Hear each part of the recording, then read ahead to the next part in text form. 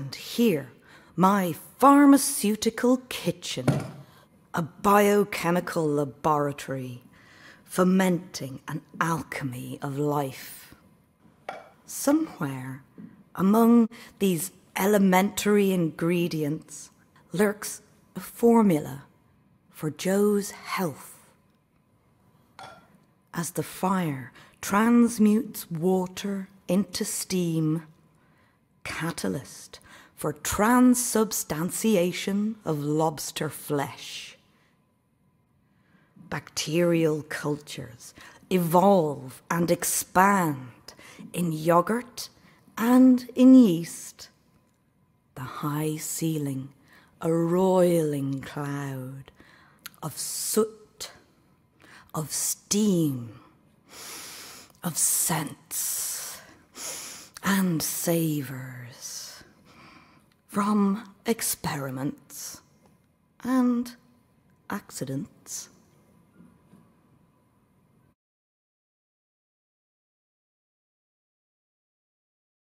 A volunteer getting into an abandoned tram by Nelson's Pillar and trying to ram another tram at Earl Street to create a barricade. He throws a bomb at the half-wreck, but it doesn't explode. That is when I see Joe come out of the GPO with his Mauser pistol. When we were practicing at Larkfield, we discovered you could only aim a revolver as part of a movement. Joe takes aim and lets off one perfect shot at a distance of 30 yards. The bomb goes off, shattering the chassis, and the tram settles down on its bogies to act as an admirable barricade. He was always a beautiful shot. That was the last time I saw Joe.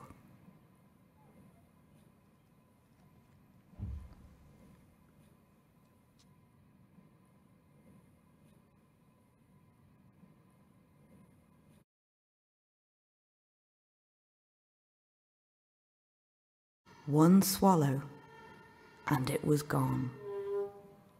But if I cupped my hands around my mouth,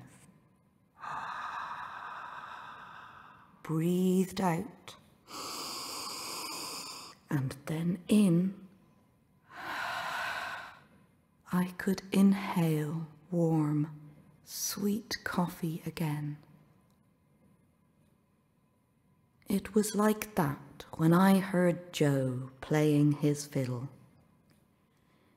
He was very ill then, the TB gnawing away at his frame.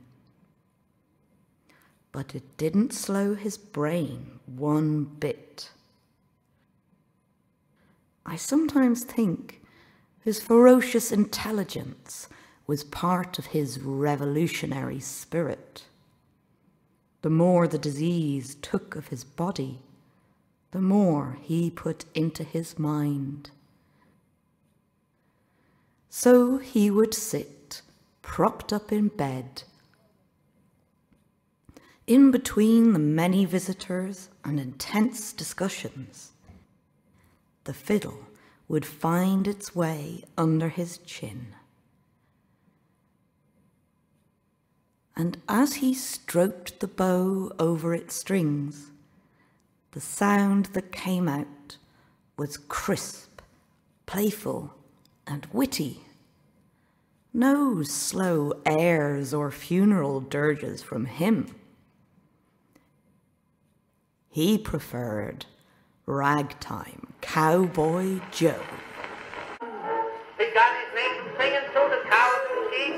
They say that every night he sings the herds to sleep in a fat old voice so rich and deep, a crooning soft and low.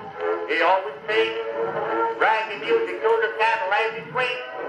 back and forward in the saddle on a horse. That is syncopated gators and the such a funny needed to the road is repeater how they run. When the air is done because the western folks don't know. He's a highfalutin, rootin' shootin' son of a gun from Arizona, ragtime cowboy Joe.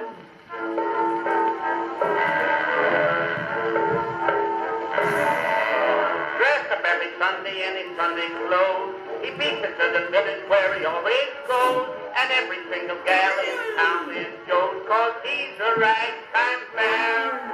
When he starts feeling on the dance hall floor, no one but a lunatic would start a war, because the wise men know his 44 would make them dance for fair. He always sings bragging music to the saddle as he swings, back and forward in the saddle on a horse. That is syncopated gators and the such a funny needle to the road is repeater how they run. When the hair is done because the western folks all know. He's a highfalutin, rootin' shootin' son of a gun from Arizona, ragtime cowboy Joe.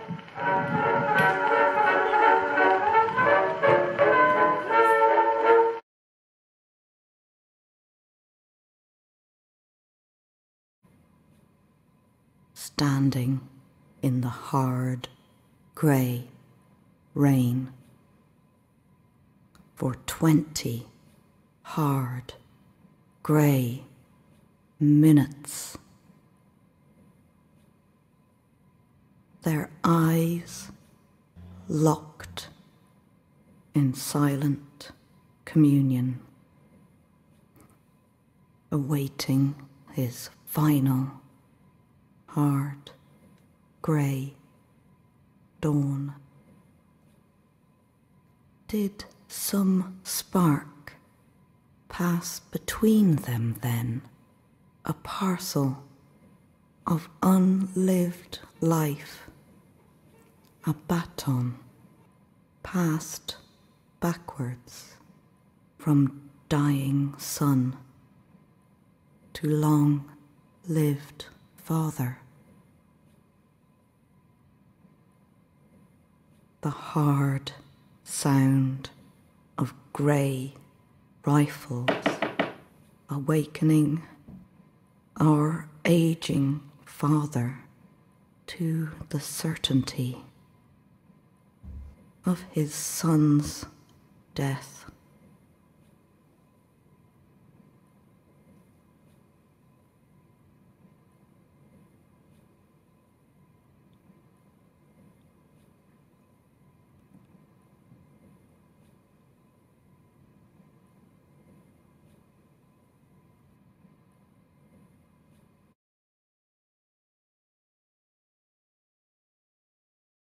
One day, the Cinderella girl's sister, Moya, wanted to go to a ball at Dublin Castle. The Cinderella girl thought it was all very silly and didn't want to go, but her sister begged because she needed some new clothes. So the sisters agreed, and they did get some new clothes and dressed up to go to the garden party. The coach was at the door, and the sisters were coming down the stairs when their mother said, "You can take off your finery, you're not going anywhere." She locked the sisters' invitation in the study, pocketed the key, and left the house with an ugly laugh. But the Cinderella girl found Jack, the youngest brother, put a table outside the house, and put a chair on top of the table.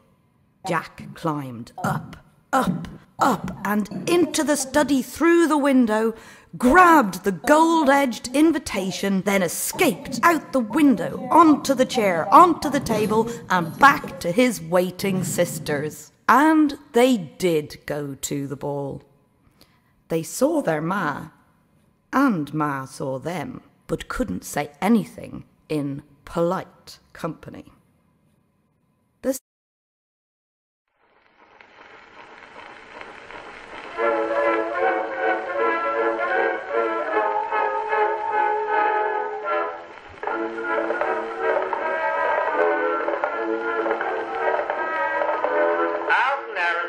where the bad men are, and the only friend to guide you is an evening star. The roughest and the toughest man by far is ragtime cowboy Joe. He got his name from singing to the cows and sheep. They say that every night he sings the herds to sleep in a fat old voice so rich and deep, a crooning soft and low. He always sings bragging music to the cattle as he swings back and forward in the saddle on a horse that is syncopated gaiters and the such a funny meter to the roars his repeater how they run when the air is done, because the western folks all know he's a highfalutin, rootin', shootin' son of a gun from Arizona, ragtime cowboy Joe.